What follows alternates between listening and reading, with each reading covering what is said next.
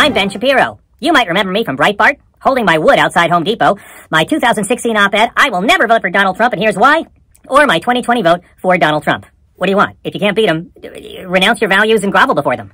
I don't care. I bet I make more than you. I'm sure I make more than you. And today, for the next 3 hours in this video, I'm gonna destroy Barbie. I'm gonna destroy her. I'm gonna own her. I'm gonna own her and destroy her. Those two things. I'm going to show you on the doll where the doll movie triggered me. The basic premise of the whole mise en scène is that Barbie is some kind of liberator figure, and basically that sets up 2 hours of non-stop, incoherent, feminist, liberal, women's studies, globalistic, secular human propaganda vomit disguised as cinema. And it's woke, too. Look, I spend the entire week feeding the grievance complexes of white men. When my weekend comes, I want an escape. I don't want woke Barbie. This Barbie ignores men and looks down on them and mocks them. Like, I mean, and I've known women like this. Most women I've known, socially and in professional settings, have exactly like this. Honestly, I have not been this angry since that couples counselor kept trying to convince me that the female orgasm was real. It's not. You guys know. It's a myth. Like climate change and racism. This movie uses the word patriarchy.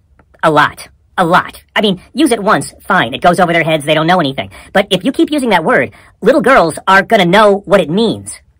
What's wrong with you? Most of the film is spent just smearing America's most vulnerable minority, wealthy white businessmen. Totally offensive. I was so outraged, I threw my booster seat at the screen. There's this transgender Barbie who exists in the film for seemingly no other reason than to tell children that transgenders are people that we should be nice to.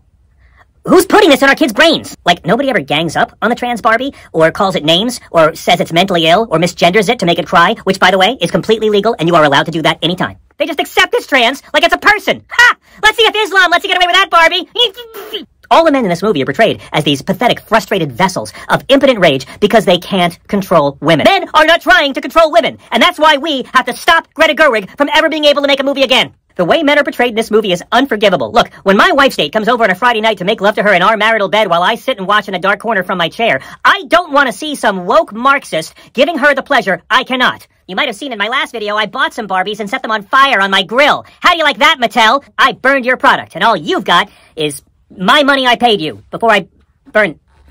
In short, this film will make you so proud to be part of the gender that denies them control of their own bodies.